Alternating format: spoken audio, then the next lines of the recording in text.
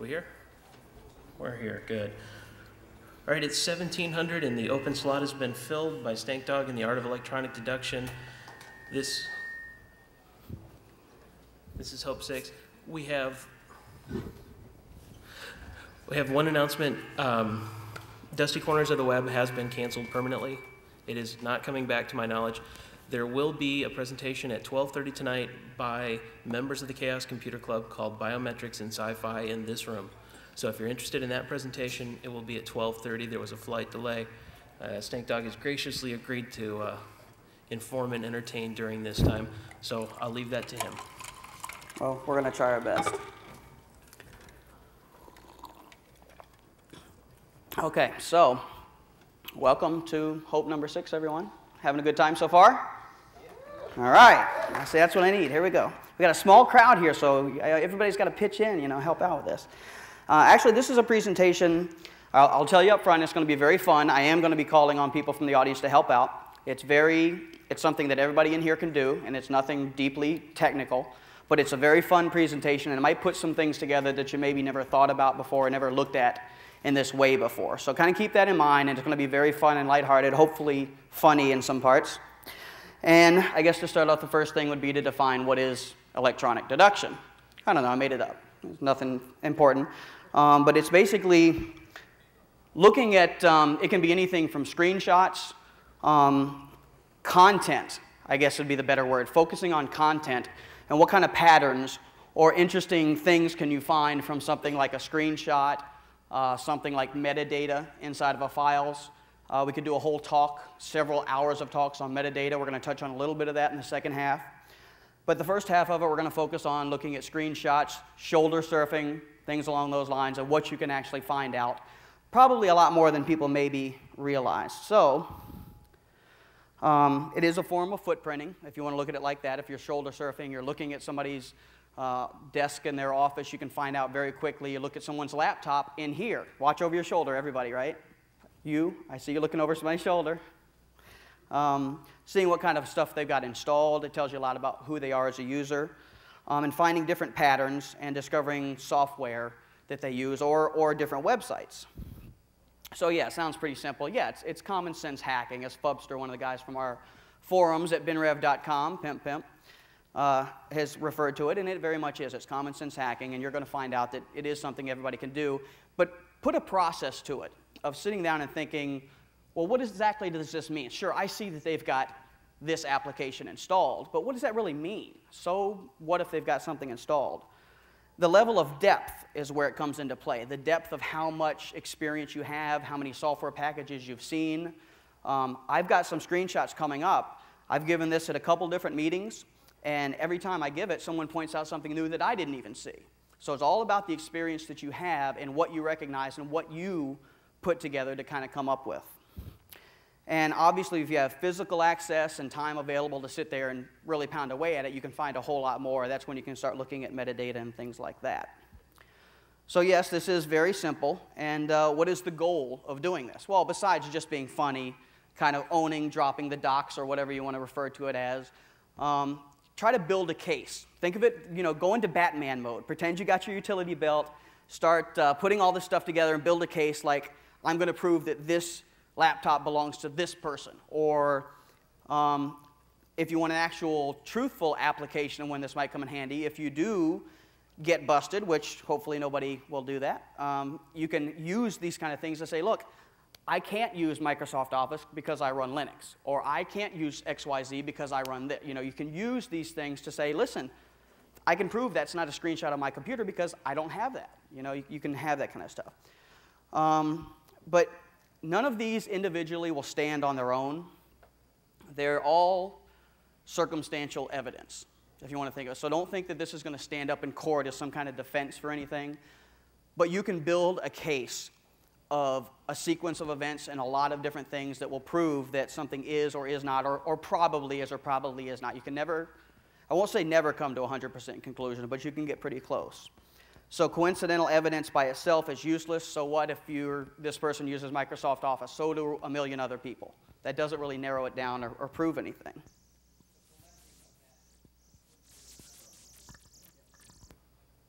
Let's check There we go. I guess I can't move around here. Okay. But building a collection of coincidental evidence can help build a case.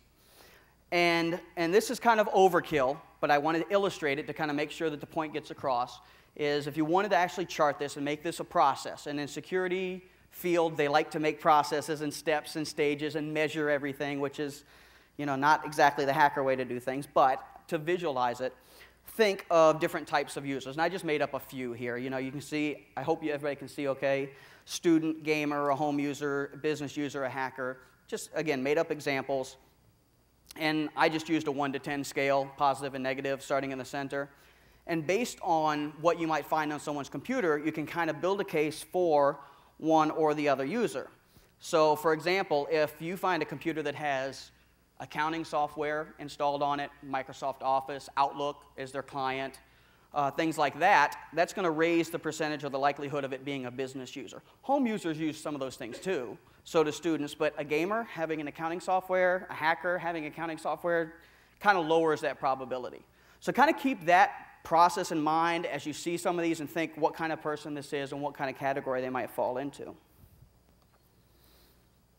I said at the very beginning, for those of you who just came in, this will be interactive, so I'm going to be, and it's easy, trust me, and this is a very simple, nice example to start with. First of all, I mean, what operating system is this person using? Come on, I didn't stomp the whole room. Windows XP, obviously. We know that. Well, actually, not necessarily. Of course, people can skin things, and there's different windowing systems. You can trick people, but that's pretty obviously Windows XP. We all can tell that. And you can tell what kind of hardware. Anybody ever really think about telling the hardware from what you might see in as simple as a taskbar? We're not even looking at a whole screenshot. We're looking at just a taskbar. You know it's a laptop because? There you go. So you can put these things together. What else can you tell about a laptop? It's plugged in, obviously. You see the AC power.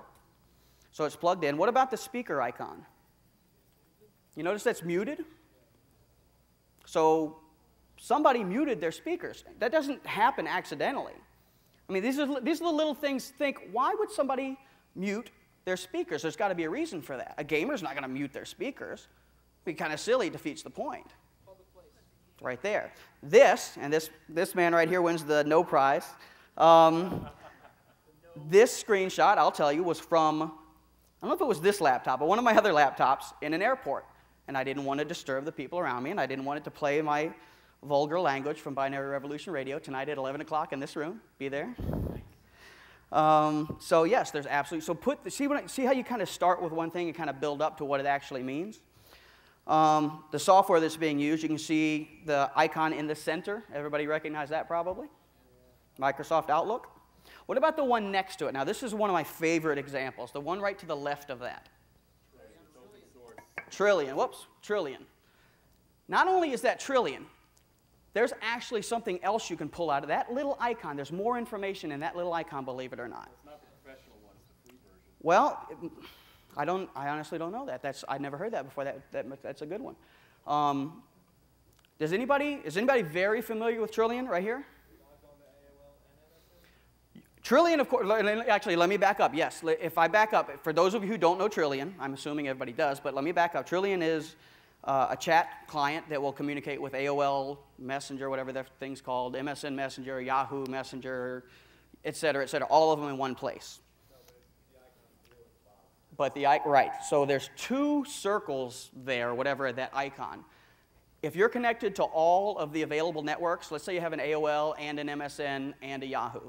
If you're connected to all of them, both of those bubbles light up yellow.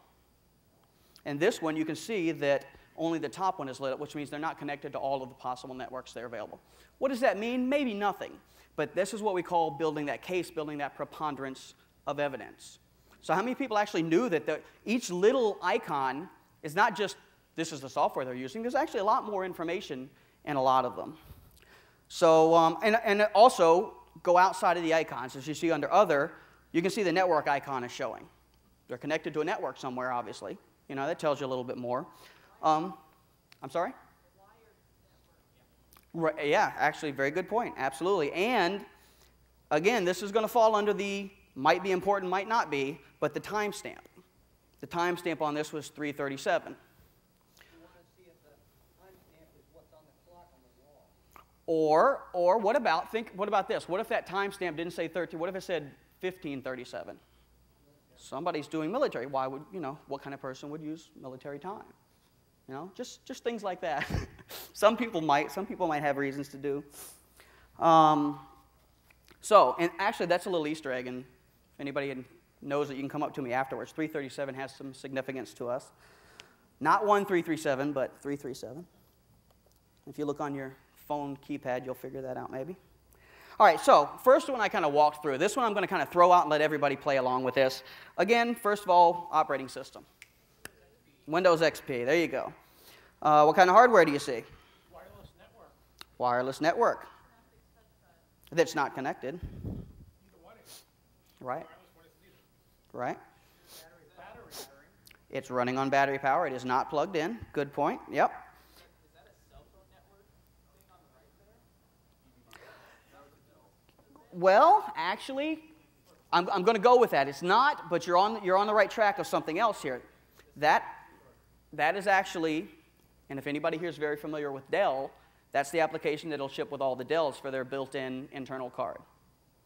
And I purposely did this. This is very, very, I don't even know if you can see it well on the overhead out here, but you might notice that the wallpaper, I purposely clipped off some of the wallpaper that, yeah, you guys can't see, but from the wallpaper you can learn a lot as well. This is actually the default Dell wallpaper. This is a brand new laptop I was setting up for work. And if you know, again, if you're familiar with Dell, and a lot of people roll them out at their jobs or whatever, you can recognize a lot of the Dell things that come along with it. Oh, yeah. So we'll jump straight to software. That's a great one. The icon on the far left. Does that now building with our case that we're building up here? Does that fall in line with what I just said? A new laptop. It's been pre-installed with Outlook, but they haven't activated it yet. So see, we're building. Okay, this is a new laptop. So you're getting a case of exactly what kind of user, who the person using this is. I'm going to pull out my watch here. What other software do you see on there? There's also a download manager, the GitRite download manager. Very obscure one. That's a good one. Anybody else pick that one up? Do you know what a download manager, what the goal of a download manager is? Download manager, in most cases, and in this case, which helps build a profile of this user, is if you're downloading something on an unstable network and it crashes halfway through, you don't want to have to start all over again. You want it to automatically pick up where it left off. Or you want it to open up multiple channels and try to pull it faster, et cetera, et cetera. So what kind of person would need such a thing? It might be a Where's puppy. I don't know. It could be. Probably a business person who works at home. Right there. You got it. I'll sit in my, this again is from my laptop. I'll go ahead and tell you now. We're putting that case together that shows. This was from a laptop that I was setting up for work. I was sitting at home watching TV in my living room on my wireless, and I was downloading all the updates and everything, and I didn't want to lose them, so that's one of the first things I installed on here. One other icon right there, second one from the left. Again, Dell. If you recognize the Dell, that comes with, that's that damn annoying Dell alert that you, I won't even go into a rant on that thing. Sound, obviously, the speakers. Microsoft Money came pre-installed as well. But if, we already know this is a pre-installed system, but Money's kind of a more indication of more of a home user, wouldn't it be? A business isn't really going to use Microsoft Money. They're going to use some more professional accounting package of some kind. So Microsoft Money could be a student, maybe, something like that. But, I mean, out of this room of hackers, how many of you have Microsoft Money installed? Yeah, so you can eliminate certain groups of people, and that's, again, the point of the whole presentation. So the conclusion, I've already kind of told you. Again, the timestamp in this case, not a whole lot of significance, but it tells you that what time I took the screenshot, obviously. But, yeah, it's a pretty good case, and everybody sees all the evidence is there of what I described. This is me sitting there installing a brand new computer. You can also tell that they're not going to be using it for any sort of networking at work or anything because they've disabled both of their network settings. Well, that's a temporary. Yes, that's absolutely a good point. In this case, it was just temporary because I was playing around with it.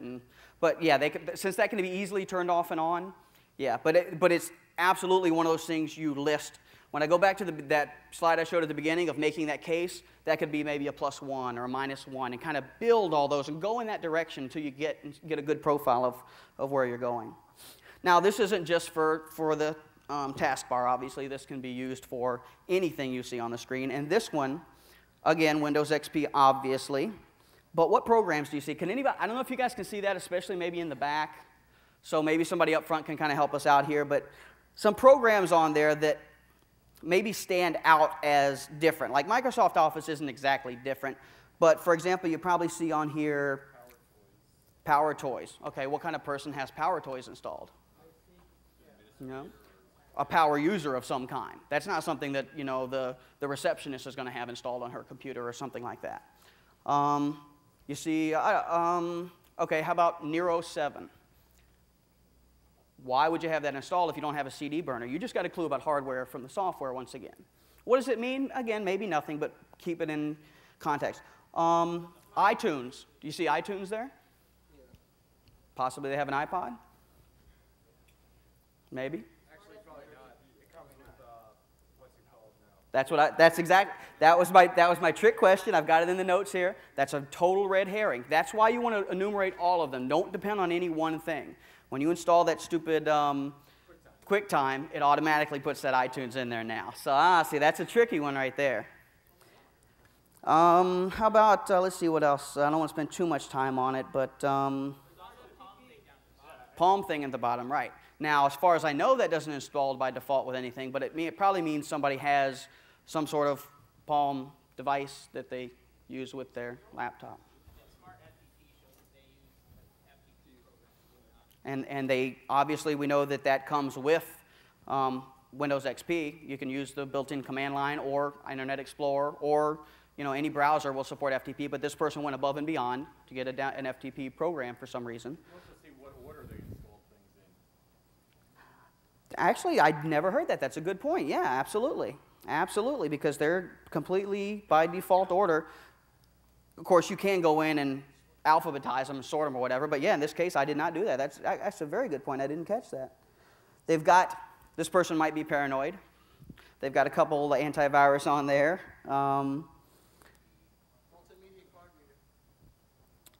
Man, you guys are throwing out all kinds of stuff. Oh man, you guys are so, you guys could give the presentation. You're doing great. You're naming every one of these little things, like throw them on the desktop, that's me, move it later. Put it on the desktop for now. But not only that, and again, I know people can't read some of the file names, but if you can look, you can see like at the very top there's an MP3 file. Yeah. Does anybody know that icon, what it's associated with? Winamp. Everybody recognizes that probably. Got it. I was going to say the icon is the chess pieces, which I think is typically the owner account. The first account added to the computer. Maybe. That's actually random. It'll randomly assign you something when you, yeah. So that could be anything. Look at the, and again, I know some of you can't see the file names, but the file names on a couple of those MP3s, you may not recognize it. DJ Snyder, space something there, F-Bill radio. Anybody know? May not know what that is from looking at the screenshot, but you can go and search for it later on your search engine of choice. We won't mention the G word. Whatever your search engine of choice is, and find out. And now you're building not only a profile of the computer, but even more of the person. They're into this type of music. They listen to these particular shows. What if? Screen name right there too. Yeah. Well, yeah. That gives it away too. But I mean, I could make up a screen name with your handle on it just as easily. That's not, you know. But yeah, absolutely. There's so many things. Some of them are more obvious than others like that, of course. I put another little, not an Easter egg, but if you notice in the bottom right, I have a window open in my taskbar that's G, Miss, and then Art of Deduction, which is the name of the presentation. So G drive, that's not something that's normally mapped by default. You got a lot of drives if you're up to G. So this is probably on maybe an external card or mapped to a drive on a network somewhere. You know, just little things. Now you've built up somebody who has network access, who's a power user, who has all these things installed.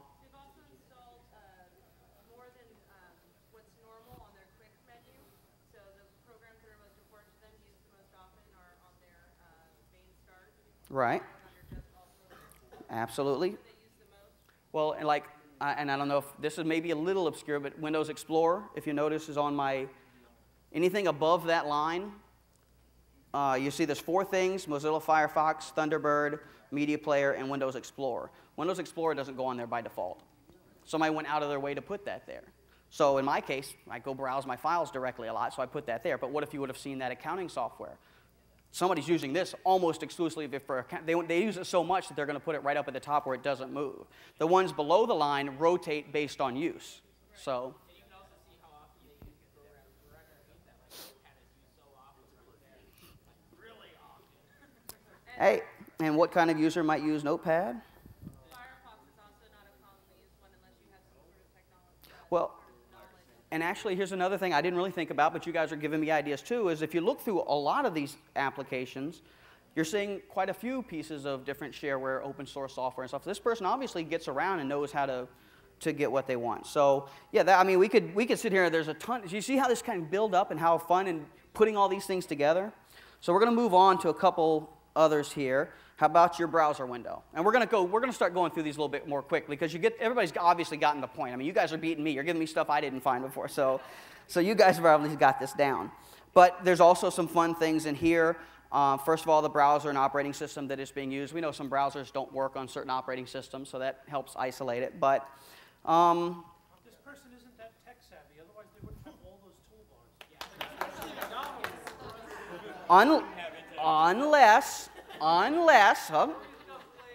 Unless they were purposely setting up a screenshot for this presentation.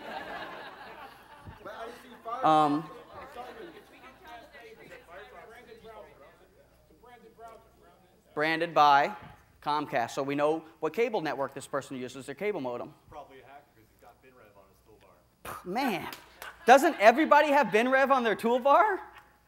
No, not yet. BinRev.com, check it out. You could download this presentation from my site, Stankdawg.com.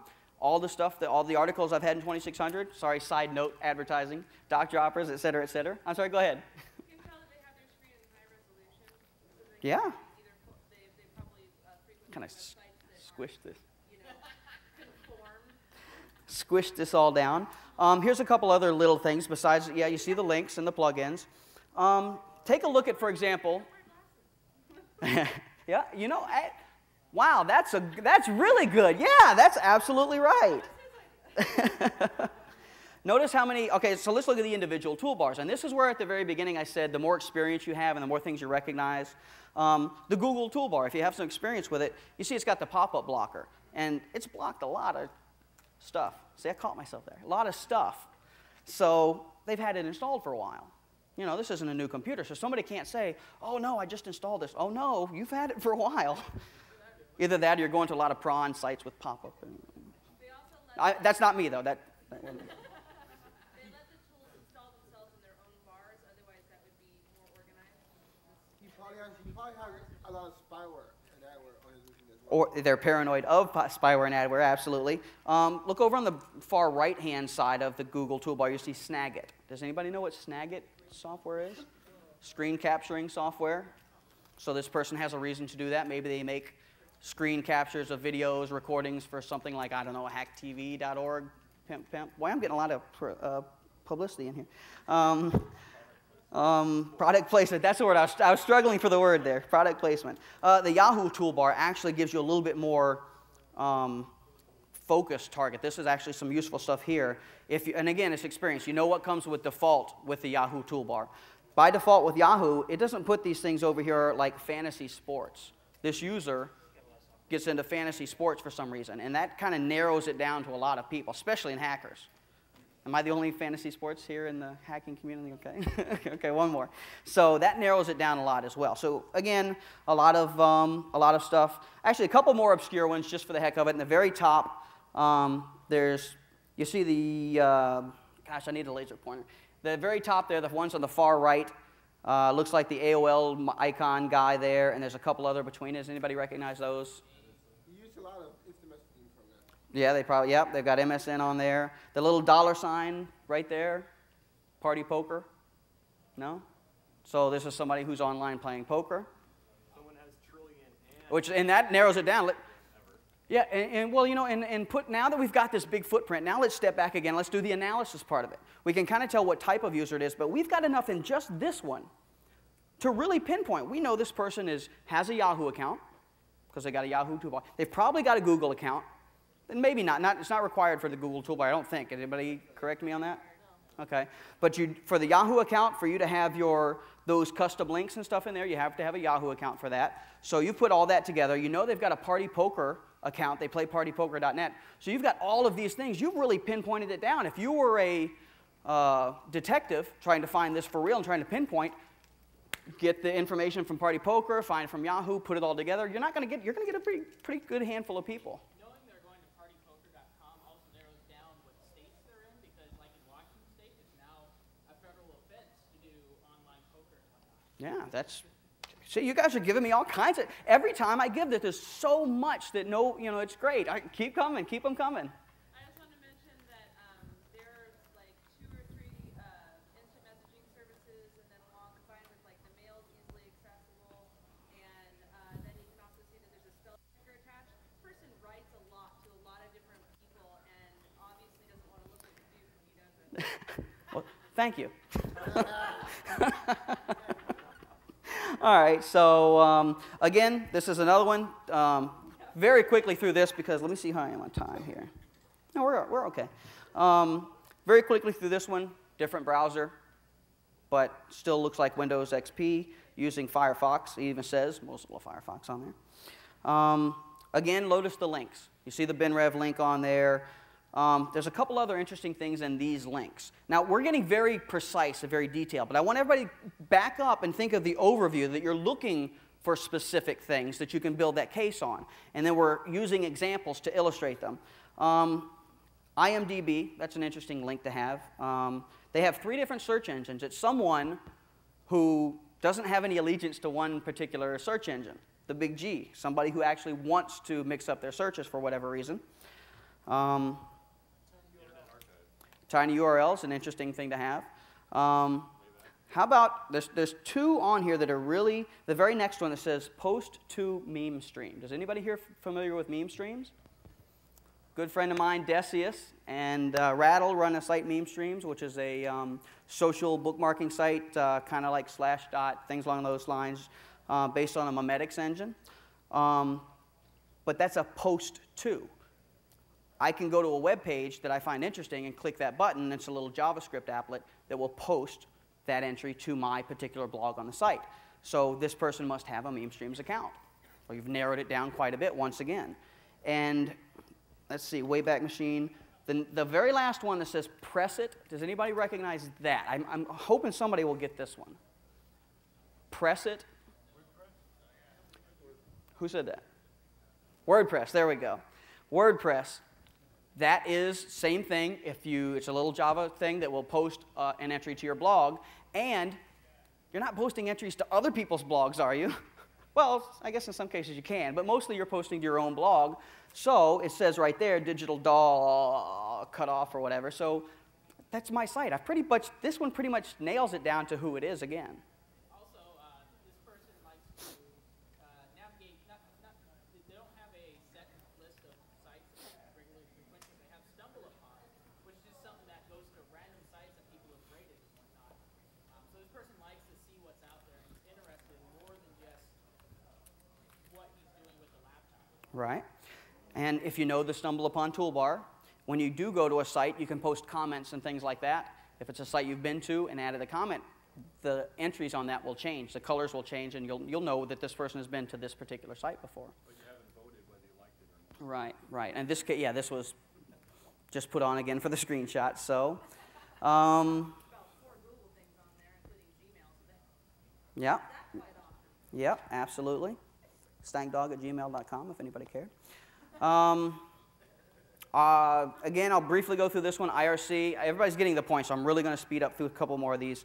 You know they're using what client? They're using Merck, obviously. But you can see in that screenshot, you can tell what username I was using, what I was logged in as. So this is more like your shoulder surfing. You want to find out who they're logged in as. You see so-and-so, is that so-and-so? What are they doing? There you see their username. You can see what server they're connected to. This is our BinRev server. You can see what channel they're in. I just chopped this off because it's pretty self-explanatory. What usernames, anything else like that. You can get a timestamp on this as well, depending on what the topic is. You see the topic of the channel is BinRev Radio 134 this Tuesday. So 134 with Mark Spencer. What time frame was that? That was, we're going to be doing 157 tonight at 11 o'clock. So you know, 20-some episodes ago. So you can get a time frame of exactly when the screenshot was taken as well. If that wasn't there, well, you're on Delnet still. If Bitred's not hosted on Delnet anymore. Not anymore, right. Instant Messenger clients. These are just replies from the first Google image search. All these, and look at all the plain usernames. People take screenshots. I mean, I could harass any one of these people if I wanted to be a jerk. I mean, they're posting their usernames, all their list of all their buddies. You know, let's think of, you know, the bad things can happen with that. You can go impersonate any of these people. You can pretend to be, oh, I'm a friend of so-and-so, yeah, you know, et cetera. It could be dangerous to have some of that kind of stuff out there, but you can learn a lot of stuff from it. Did I do that? Tell what kind of people they associate with, because the users all have made-up names with a variety of lettering, capitalization, and other things. You know, it's not just your average Hotmail user who says,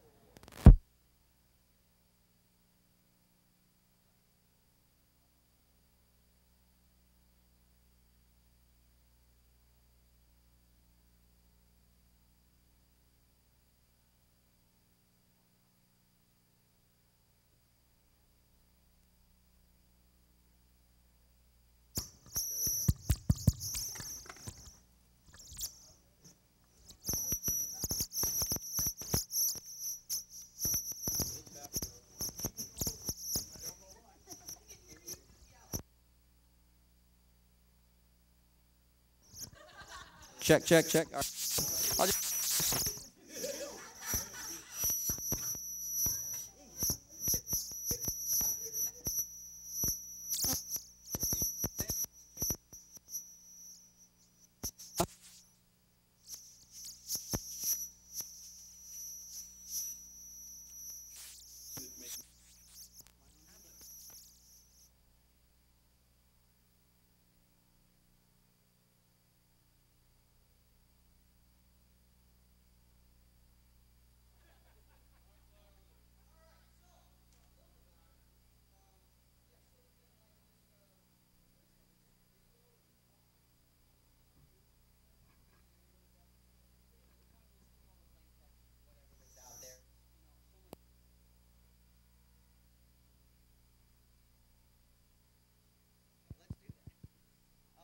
what if you actually got physical access to some of the files? Any better?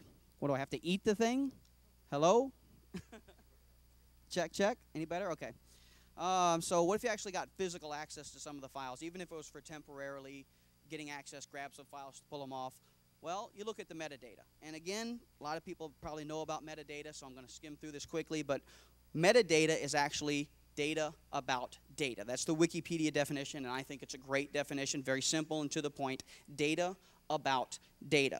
So what kind of files use metadata? Image files, document files, music, could be anything really.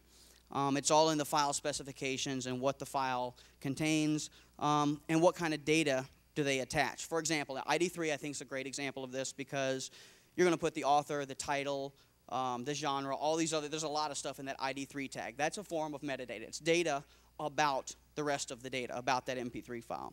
So metadata can be really, really cool. XML is the rock, so it is awesome. It's a great way to export and import data. And here's a really good example. This is a fun story. This is my two good friends of mine, Acidus and Virgil, who did a presentation at Interzone 2 a couple of years back, the Blackboard case, where they presented some vulnerabilities in Blackboard software. And you can go do the research on that. It probably would be too in-depth to go into it here. But basically, they got a cease and desist because Blackboard didn't want this information released. Well, the cease and desist was sent in Microsoft Word format. So I took the file. This was several years ago. So I took the file. I opened it up, and I see this comment in there. And I don't know if anybody can read it, but it says, this section gets us nowhere. We're airing our dirty laundry, and this supports the notion that we picked on two kids. They don't have spell check. They couldn't spell picked right. We claim things, and they deny them. Way to embed embarrassing stuff in there. And I have the we won't call that XML. That's Microsoft's bastardized XML. We won't go there. To show that that's actually embedded in that data. And I can go in there and look at the properties of that document file. And I can tell the author, this was the second revision, so probably the secretary typed it, handed it to the lawyer, he added his little comments, and then made a fool of himself. I can tell the company name. Hope they don't come after me now because of that. But it's public information. It's out there on Google. You can find it anywhere. It tells the date that it's created. They can't deny that they didn't say this. They can't deny that this isn't a file from them. It's right there in plain text, and it's not really much they can say to deny it. True. You can artificially change metadata, but you can get into deeper levels of forensics to prove real, actual dates and things like that. That's totally, could be a whole presentation in and of itself, but it's pretty damning evidence. We'll put it like that.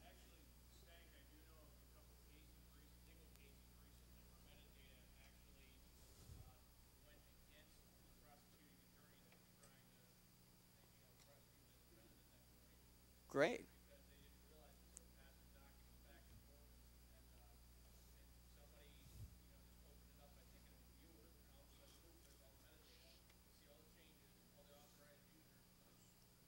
Even if you don't turn change tracking or whatever that thing is on, every time you pass something back and forth, Microsoft is logging all that stuff. Microsoft Office doc format or whatever, I don't know how to terminology to explain it, but it logs all that stuff. And here's a neat little trick. If you ever find, I found this with someone at work one time before, they had this file that was about 3 or 4 pages long, but it was 10 megs. And they're asking me, why is this file so big? It's only a couple pages long. So copy and paste that text out, put it in a new file, send it back. Here it is, it's cleaned up. And then I look to see what's really in the file that's taking up this 10 megs, because it's data. It's not, it's all these undos and all these iterations of stuff they had done in the past. So lots of stuff that's kept in the document. And there are tools out there if you're worried or concerned about that. You should always go through. There's tools you can download. I think even Microsoft caved in and made one that will strip a lot of that metadata out for privacy reasons. Let's see, EXIF properties in Windows XP. The screenshot we have here, metadata in photos. Again, you're building a case, so I'm not going to spend too much time on this, but you can see the equipment make. That's stamped in there by default, the camera model. That's the type of camera the person used. So if someone can't claim they didn't take this picture of that picture, you got some nasty prawn and they come pounding on your doors, and you're not going to say you didn't take it. If you've got the camera model, it's dated, it's time-stamped. Notice at the bottom there's author and keywords. Those are optional. But if somebody actually put those in and synced it with their camera, it's going to stamp that in there as well. And now you've really damned yourself. But the other funny thing, and I'll throw this out. I'm not going to give any examples of this. But another funny thing, I did find some. You go to someone's site and find they've got pictures of their vacation and their kids sledding in the winter and smiles. And then somewhere else, they've got those private pictures with their wife that they put on some site they didn't think anybody would ever find, but coming from the same time frame, same camera type, same author tagged in there. You can get yourself in some embarrassing situations. So, again, date, time, pinpoint, some of the general, again, circumstantial evidence, but never give them any more information. And this is something that I talk about on the radio show a lot. Never voluntarily give more information than you have to. Those things are blank by default. Don't put in your author name. You don't really have a reason to unless you're a professional photographer, you want to copyright it or something like that. But you should be making Creative Commons. Now, here's one example that I made up. One other thing that's kept in metadata is thumbnails sometimes. So this is a good example. My very good friend Alanka, who I'm going to bump into here in a week or two. Good friend Alanka, this is a picture of her from Freaknik conference down in the southeast. Thumbnail of the image. Now you see the image name up there, IMG 0102001, and it tells all of the properties of that image. Well, notice that thumbnail in the bottom right corner. That's embedded in the metadata. That is part of the image. Okay? Now we're going to go to the next screen. I opened this up and I edited it. And my graphic skills are the sucksore, so all I could do was type a big white box over there that says, "We love Alanka." But I did save it. That is an edit. That's a change to the picture. The thumbnail does not get updated. Especially in older applications, it does not update that metadata and update. New versions of Photoshop, they added that feature in there when they realized what was happening. And is everyone in the room above 18? There's a famous example I'll go to. Actually, I'll do how to find metadata. Native support in the OS. So you saw some of those screenshots I was doing were just right-click and properties or application-specific like ID3 tags. And there are several tools out there. There's these Java libraries if you actually wanted to do it from the programming side of things. There's some other tools you can download. Or you can actually go in and hex edit the data itself. And you'll see earlier you saw the, let's see, can I go backwards? Yeah. You saw the camera name there, Eastman, Kodak, etc., CX7430. Well, you don't have to use the properties or the limits of the operating system. Open that thing up in a hex editor of choice, and you can actually see the data there. You see in the bottom it says Eastman Kodak Company. It's in a little bit different format. You got the end-of-line markers and control characters and things like that in there. But you can see that data. So yeah, Cat Schwartz, famous example of this. I didn't know who this was, to be honest with you, because I didn't have cable. But apparently this was a host of some tech TV show. And she put these two pictures up on her page. And, you know, looking all sultry and seductive and all that good stuff. And, you know, should you be worried about something like this? Well, these are private pictures. And as I said earlier, there's a thumbnail that's kept in those images. So even with you edit it, like, for example, you only wanted to show off the eyes or something like that, and forget to update that. Okay, I had to edit the naughty bits because I didn't know if, you know, I didn't want to get in any trouble. But you notice these are a little grainy because these were thumbnails that were expressed or expanded, I don't know what the proper term would be, that were pulled out of those thumbnails. So they're not as high quality as the other pictures. But yeah, you trim those pictures and don't do the update, then yeah, you can get yourself in an embarrassing situation, and she did. Of course, she has nothing to be embarrassed about if you ask me, but we'll go on from there. So what else? Let me see. I want to speed up here. I don't want to miss anything. Microsoft. This is another great example, one of my favorite examples. Microsoft busted in piracy. They had an excuse, but we'll get to that in a second. And you can open this up while I talk. If anybody's using XP, you can open it up right now. There's a path at the bottom. You can browse to that and look at these files, and you will see it on your laptops right now. You can have evidence of this. This is one of the WAV files, one of their sound files in their help. And if you go into the WAV file, do a hex edit on it, you see this little tag at the very end. And some of you might not recognize it. It's kind of obscure, but Deep Zone. ISFT SoundForge 4.5. Well, we know what editing program they used to create these WAV files. It was SoundForge version 4.5. But the key here is the word Deep Zone. Deep Zone is the name of a cracker. This is a cracked version of SoundForge 4.5, and it's in every copy of Windows XP. So Microsoft's excuse was we outsourced the sound production to another company. We didn't do that. But they can't deny it. They can't say, no, we didn't use it. Yeah, you did. So when he did the crack, it would add that to the files. So here's the last example. So the first two were kind of funny. This one's a little bit more serious and a little bit more scary and a little bit maybe more close to home for some people. And this is great because it's a fairly recent example. Keep in mind the legalities, especially for defense.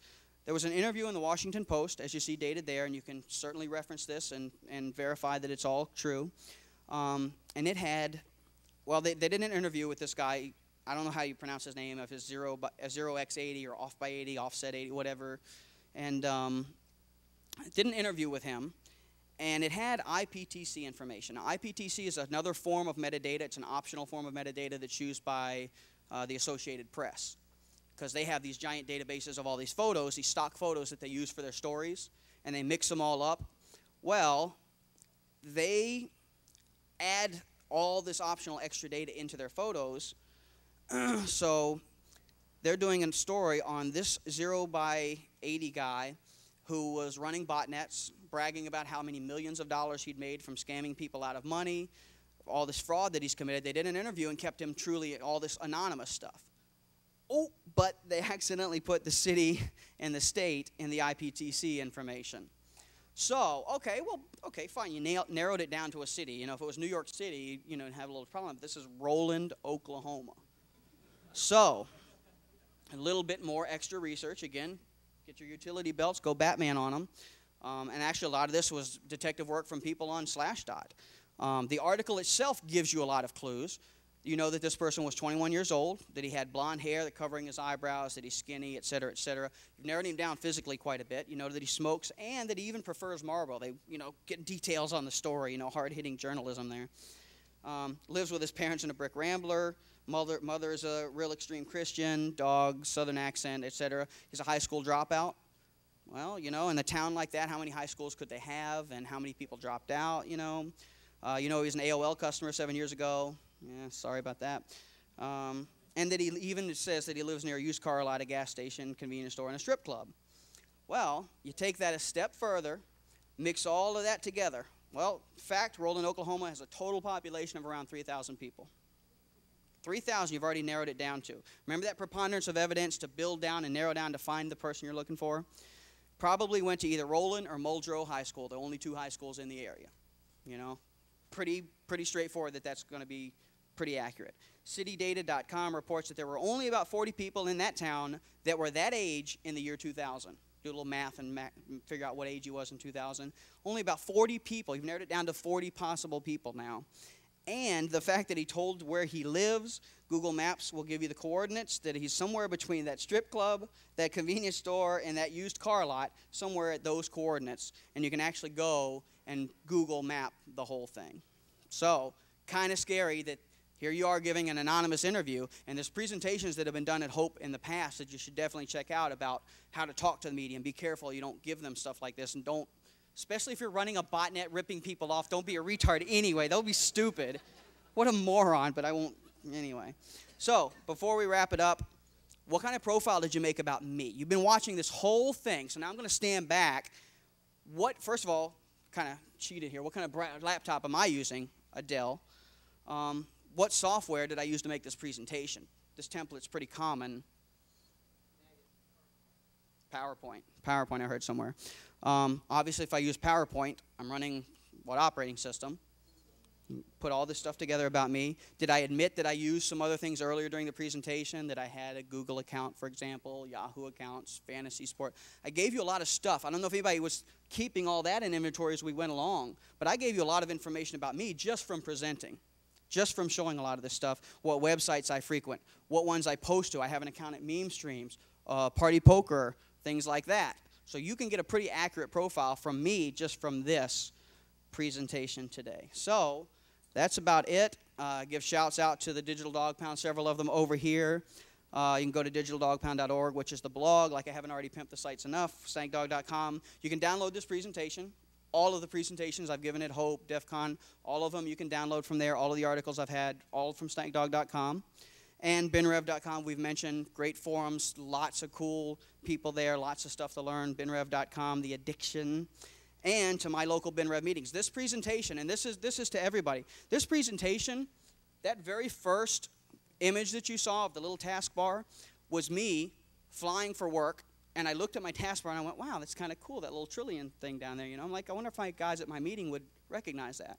That's how this presentation started. This whole thing started off as just that little screenshot, and we're like, oh, that's kind of neat, I wonder what else we can come up with.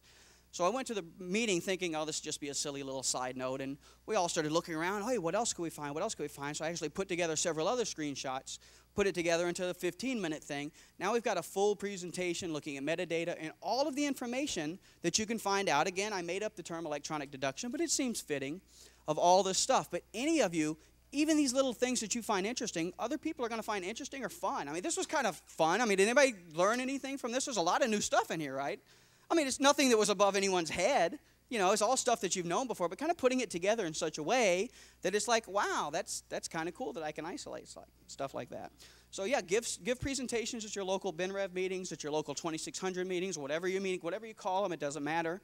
Meeting with people, making little presentations, you never know what you might get out of it.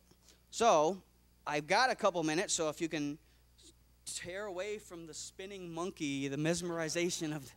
If you have any questions, we've got maybe 5 minutes left, 3 or 4 minutes left, so I'd be happy to answer anything if I can. But I may have more questions for some of you guys out there. You guys are giving me lots of good stuff. So, I'm sorry? That was actually off of your blog, wasn't it? No? No, sorry. Oh, okay. So, anything else? Yeah, man, just regarding some of the EXIF data, I think if you take a JPEG into Photoshop and edit it, thank you, and and then check out like if you open up the JPEG in Edit Plus, which I think you were using to look at the source. Photoshop also puts in some data about, I'm pretty sure there's a time in there when it was edited, and then that original EXIF data was still there when the photo was taken. So you can also check for photo manipulations that way if no thumbnail was saved. That's how a lot of And those Photoshop things get debunked. yeah, because it you will find- also put metadata in, and it will say when it was edited, what software it was edited with. So Very another way of checking if photos have been Very edited. cool, very cool. Right there. Yeah, you said there was ways of telling if somebody was messing with the metadata, like if somebody used like Well, an like he was EXIF just writer saying, yeah. or something like that. You made it sound like there's ways that you could kind of prove that. How would you do that? Well, you can change. I mean, that's really. I'll probably come down and talk afterwards because you can get into a lot of it, and that's not my area of expertise. But there are forensics things that can go through there, and mostly what he's describing is what I was thinking of was just going back, and there are iterations, kind of like what I described with the Microsoft document, how it keeps a lot of that stuff in there. But there are applications custom designed that will do that they sell to law enforcement and security and stuff like that will rip it out. Or, like he said, Edit Plus is what I use, and I can go through. Good eye, by the way. That was a good catch. There's a presentation on those tools Sunday. What's that? There's a presentation on those tools Sunday. Great. So there you go. Come back Sunday. What time? Oh, also, tonight, for some people who came in here towards the end, tonight, 11 o'clock, Binary Revolution Radio Season 4, Episode number 1. Come back. We'll have some more fun. Probably be a lot more colorful language at that one. This one was a little bit more low-key because I was trying to get some points across. We're going to have fun for that. No, come. And Black Ratchet doing Phone Freaking 101 tomorrow at 12 o'clock in this very room. Make sure you come check that out. Okay, right here. Oh, I was just going to expand upon that point about the forensics. Basically, what you do is you go back and you track with the computer that the person used. You look at file access times, file created times. If they accessed it over a network, you've got that data on the servers and that kind of thing. As far as the forensic tracking of it. Right. Yeah, and there's it's kind of, I don't like the way Microsoft does that turn tracking on. It's tracking anyway. That's just kind of like this way to say, oh yeah, turn tracking on to make it easier for you to follow other people's, but just keeping a lot of that old metadata on its own anyway. And yeah, okay, we got to cut off here. So anyway, thank you very much. Short notice. I'm sorry. If you're here to see the other one, is it going to be canceled? The original one is canceled. That was supposed to be here. Yeah. So that one has been canceled, but there is still a presentation coming up at 12:30 tonight after our show. So come back and check that out. And thanks again for your time.